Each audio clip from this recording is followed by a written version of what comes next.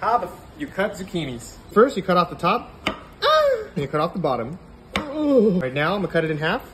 And there's a couple different cuts that we could do from here. This is called the half moon. So you cut it vertically, and you start cutting half moon. All right, now we're gonna dice them. So what you're gonna do is cut them into vertical lengths. Have a nice grip.